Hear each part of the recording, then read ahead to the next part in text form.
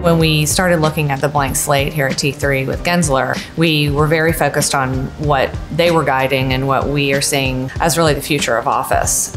It's a very distinct departure from where we were at Ravinia in terms of the fit and finish and also the use of the space. Much more we space and connect space. We also made the decision to have all the offices and all the workstations be uniform and unassigned. It's plug and play. They decide where they want to work for the day.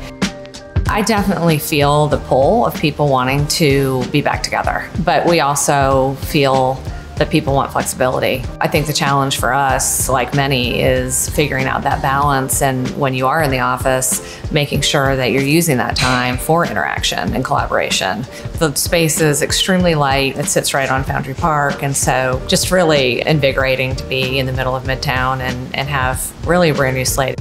We feel like this location bridges traditional Midtown on the east side of the connector with West Midtown, and there's a lot more activity, multifamily, office, entertainment that's going on in West Midtown. So this location really offers everything that we could hope for our employees, our tenants, and guests.